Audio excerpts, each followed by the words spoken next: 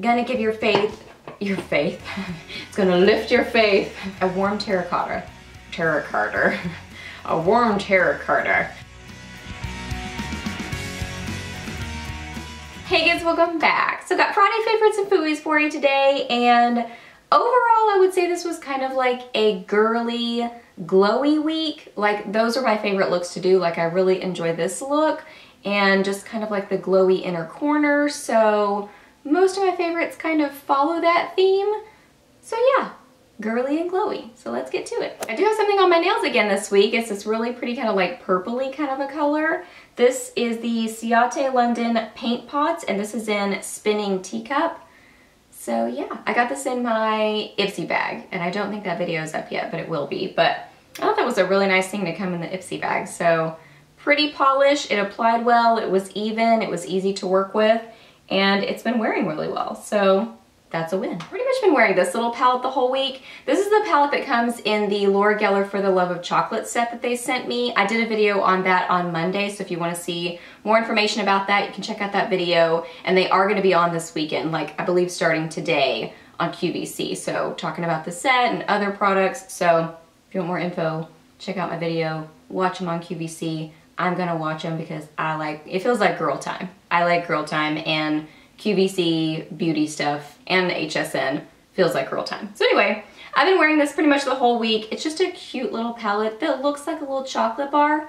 That's adorable. I've mostly been reaching for the kind of like rosy color, this kind of like, I don't know, brown color of some kind. I don't even like tanny brown, like a light chocolate brown color is what I would describe it as. So these are the main ones that I've been wearing this week. Now I've been wearing it with kind of some glowy things, like either something metallic or shimmery or glowy on my lid, but that's just my personal preference. Like I like kind of glowy makeup, so I wear mattes every day, but I always use them in conjunction with something more shimmery and, you know, metallic or something. But I did wear them by themselves in that video, so if you want to see what they look like by themselves, you can check out that video. And I did like the way they looked. I thought it was a really pretty eye look, but my personal preference is I like a little bit of glow. So I've been wearing it with some glow, but I think it's a super cute palette. They blend well. I found that they wear really well. I always use primer, so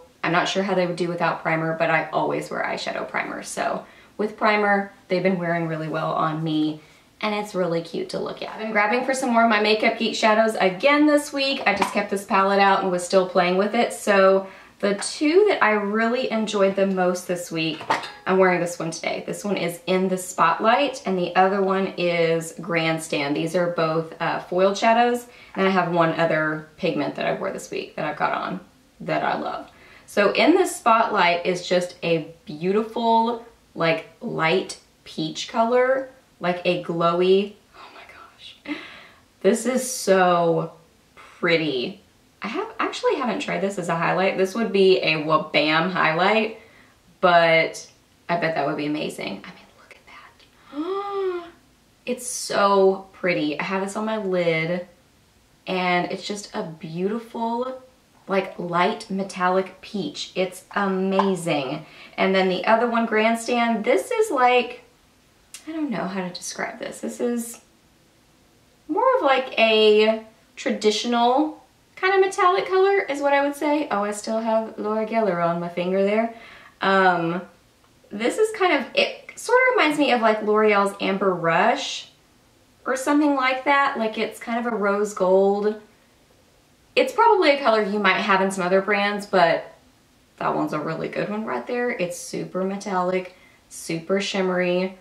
Builds on itself really well. Like I wear them either foiled, or sometimes I apply them with my finger. Sometimes I just use them dry with a brush. They're gorgeous. And what I have on the inner corners of my eyes is one of her duochrome pigments. This is in Mood Ring. And I believe that this comes in a pressed version now, which I would probably get the pressed if I had a choice.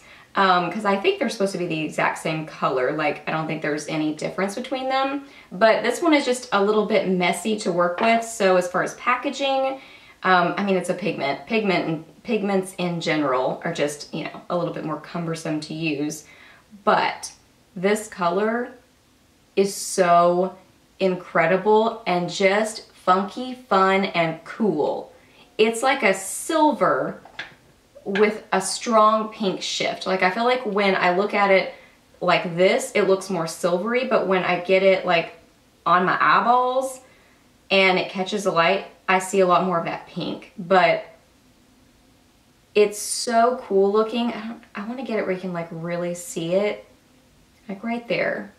You kind of see the shift. I think it's amazing. It's just a really interesting, different sort of a duochrome. So cool. And every time I wear this, I usually get asked about it. Like most every time somebody will ask me, what is on your eyes? Like I love to wear it on my inner corner. I think that's like really just an added something to the eye look. So it's really beautiful on the lid too, but just popped in the inner corner I think is a really cool effect. For blush this week, this is probably no surprise whatsoever, but this is the Laura Geller Baked Blush and Brighten in Cherry Truffle. This also came in that set, and this is my favorite thing in that whole set.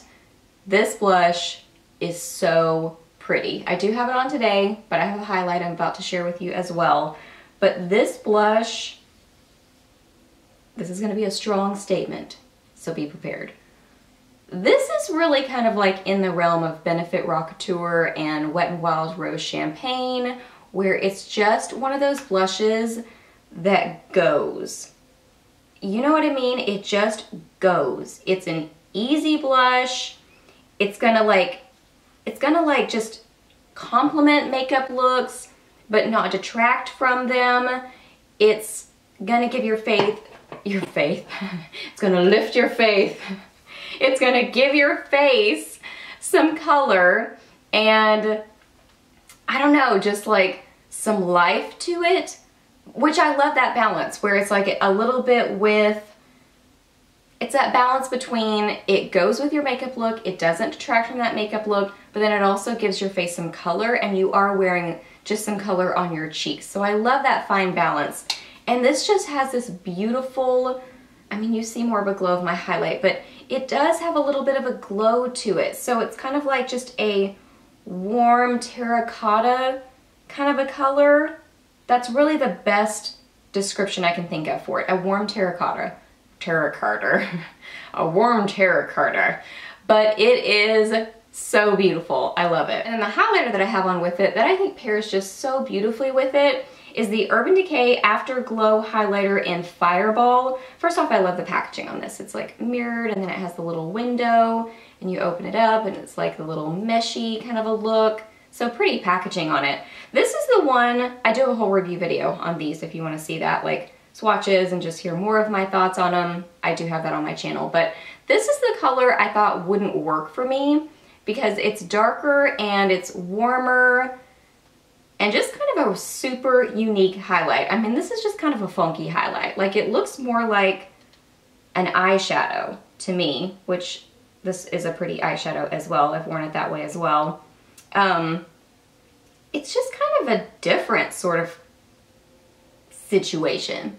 It's like a peach with, well, it's like a pink with a peach shift. I see more pink and then a shift to peach.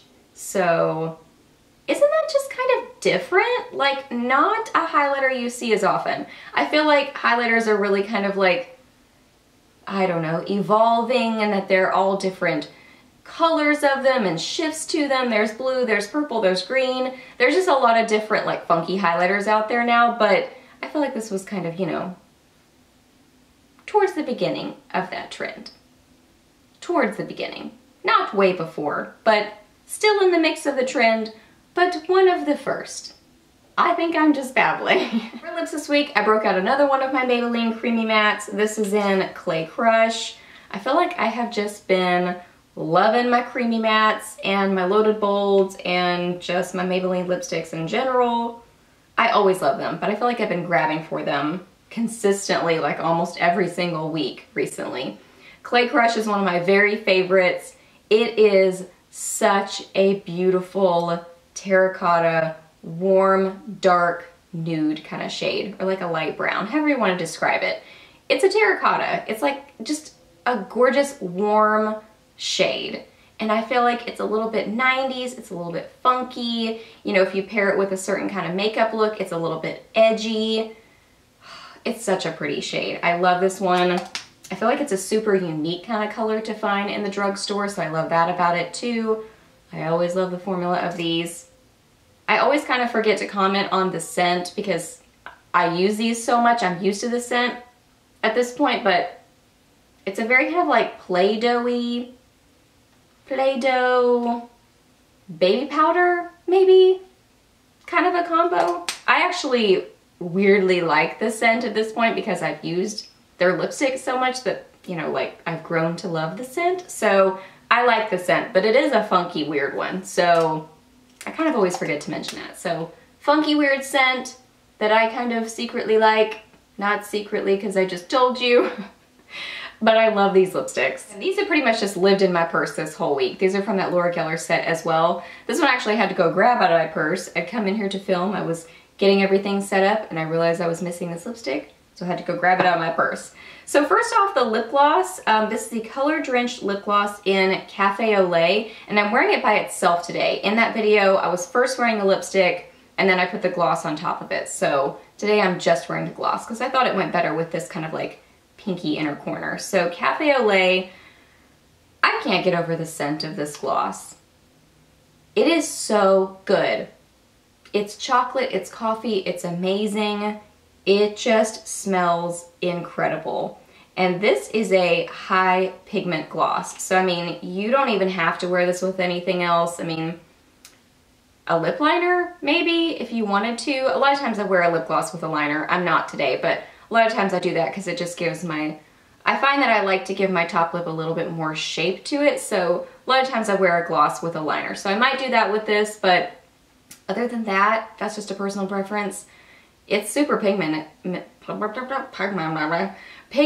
so it doesn't even, you know, need anything under it. Just a beautiful kind of like warm, rosy pink. It's gorgeous. I find it to be really comfortable. It's not, I mentioned this in that video, I'm kind of repeating myself, but if you didn't see that video, this is new information. It's not super sticky at all. It's not sticky, but it's not super smooth where it's gonna go away quickly. It's kind of in between, I would say. It's got a little bit of something, so it does adhere and stay a little bit longer, so I like that about it. And I think it's just a beautiful color. But the smell is probably my favorite thing about it. Because it's like, I love the smell of coffee. And I love the smell of chocolate. So it's that combo. It's so good. And then this lipstick is just such a pretty color. Really nice packaging to it. It's like weighty and it's magnetic. It's just, it feels fancy. This is in Chocolate Raspberry. I'm starting to kind of like wear down the shape of it. So I'm liking that better. I'm finding it easier to apply now that I'm kind of like, it was very scoopy, which they're designed that way on purpose, but for me, I found it more difficult to use. So I'm wearing down the scoopiness, so it's getting easier for me to apply, but I just love this color. It feels very like, I don't know, kind of fall, but kind of 90s too. So I think that's why I'm loving it so much, because I'm getting excited for fall. I'm ready for some fall temperatures. I get excited about the holidays and football and family time, and I just love the fall. So I'm excited for the fall. So it has kind of like a fall feel to it, but also it has that kind of like 90s, you know, brownie lip kind of a look to it. I really, really like that. I would just describe it as kind of like a terracotta brown color. That's really kind of how I would describe it. But it's beautiful, it's comfortable, it wears well for how comfortable it is. Like, it does not fade quickly on me. Like, I wore it at Sephora and I mean, until I started eating, when I ate, it kind of wore away. But before I started eating, it was still wearing well, and it had been 4 hours, I think, that I've been wearing it. So I think it has good wear time for how comfortable it is. It's a beautiful color too. All right guys, so those are all my favorites for this week. No Fooeys, just all things that I was loving. So I hope that you really enjoyed this video. Please hit a thumbs up if you did, and let me know down below what you were loving this week, or maybe not so much loving. Let me know your weekend plans or any questions that you have. I'm happy to answer those. Please subscribe to my channel if you're not already, and I'll see you in my next video. Bye!